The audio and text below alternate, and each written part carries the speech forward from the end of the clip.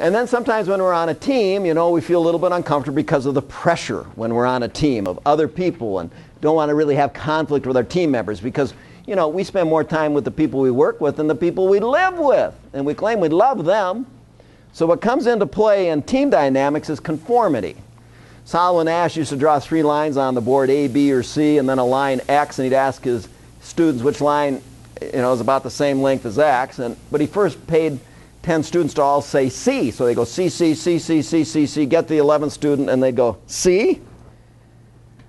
Because of the pressure to conform. And then at the end of the class, everybody else just turned in your reaction papers. Is it A, B, or C? They all come in B. It wasn't an optical illusion. It was pressure. Pressure to conform. So what happens sometimes in team dynamics is you're the only person that disagrees, and you kind of give up and say, well, if I was, you know, I'll just go along with it.